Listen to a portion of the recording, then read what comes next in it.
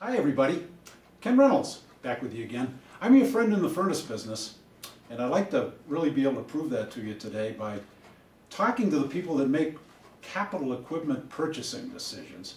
Furnaces are getting pretty pricey these days. Alloy metals are expensive, and of course labor and technology in general. But furnaces don't have to always be replaced. It's sometimes the cost-benefit analysis gets done, and it turns out that by, say, replacing the temperature control system on the furnace, you might extend its useful life for another 10 years.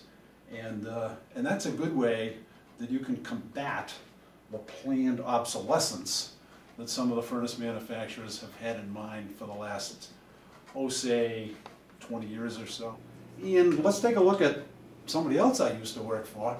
And Watkins Johnson company up in actually Scotts Valley, California, had a little bit different approach. They went outside, and places like Airpax, Eurotherm is another name that could be there, manufactured instruments for WJ back in the 70s.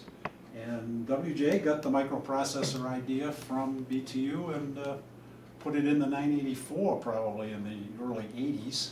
And that was later the 988, which was an industry standard, if there ever was one. And there's probably still 100 or more of those around the world. But unfortunately, they are all obsolete because in June of 1991,